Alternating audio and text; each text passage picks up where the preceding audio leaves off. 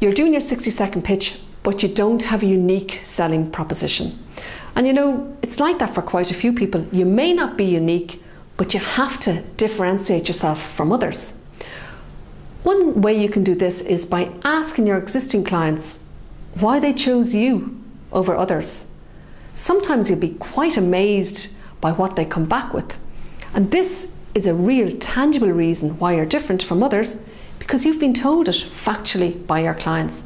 So don't beat yourself too much up about worrying about being unique. Just ask your clients what makes you just a bit different from your competitors.